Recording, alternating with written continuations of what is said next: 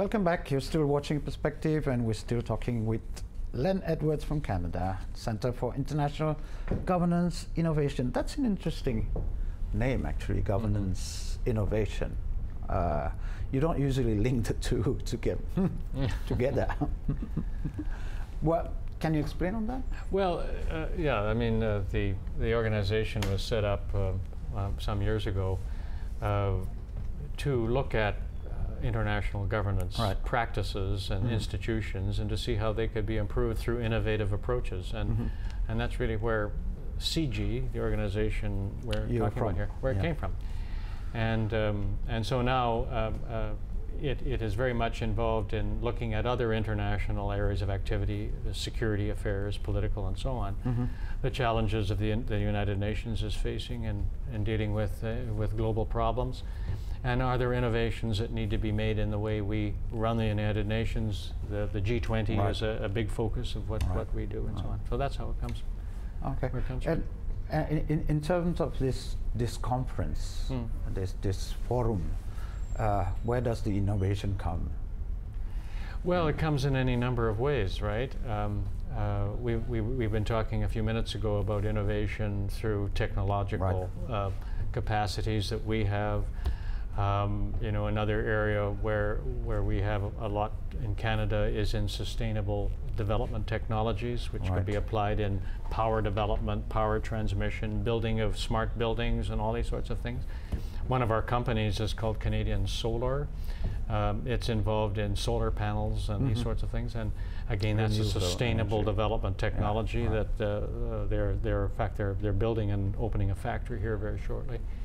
So innovation in technologies, innovation in know-how, innovation in governance, and you know, how you know, we can improve the climate sort of for both sides. Yes, yeah, and it goes to, you know, as a democracy, Indonesia is facing certain challenges in local governance and regional governance and so forth. We're a federated state in Canada, and we have a lot of experience in you know, how we divide up the Constitution of Canada, what Ottawa does and what the provinces do. So there are a whole series of things. If we look at this as an innovative challenge, are there things that Canada does that would be of interest to Indonesia as you go forward? And again, using innovative approaches. There's one sector that I always ask about because it's very basic to any development, is education. Are you touching that side? On education? Right.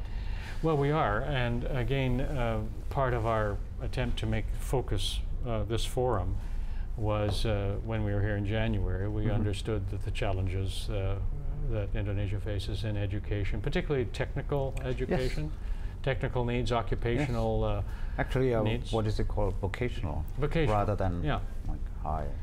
And again, we have developed recently in Canada, there's an organization that specializes in technical colleges and institutions and vocational training, and we have a representative of that organization that will be here and speaking at one panel on this. So we think in that area there could be some interesting tie-ups possible, where again the Canadian approach might be of interest here in Indonesia. Is that so far I've been hearing like Canada to Indonesia. Is there anything going the other way around? Well, there should be, and I'm hoping. In what way? Well, I'm hoping that the Indonesian delegates will bring some of their ideas as to how they can engage more in Canada. You know, one of the things that we would welcome more is investment in Canada. It's by zero Indonesia. at the time. No, actually, there is a bit. There's a bit. It's not a lot. Right. But I come from a province in Canada called Saskatchewan.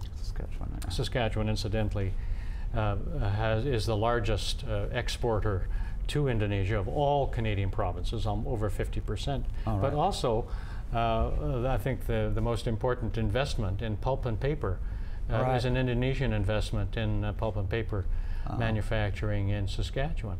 So we need more of those sorts of things.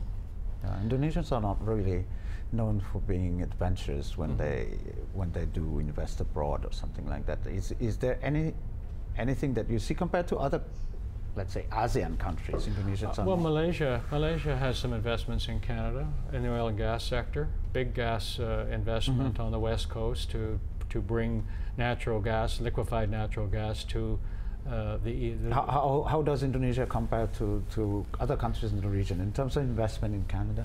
I think it's about the same. Right. We don't so have. we're not really lagging behind in that No, sense. no, not Southeast, not ASEAN countries. Right. Certainly, other Asian countries, Korea, China, and Japan that's are major That's investors. different, yeah. But again, distance has always been a bit of a problem between our two countries and our two regions. You wouldn't think so at this age, no? You wouldn't think, but air travel is still, despite the modern connections, still takes a long time. Right. Okay.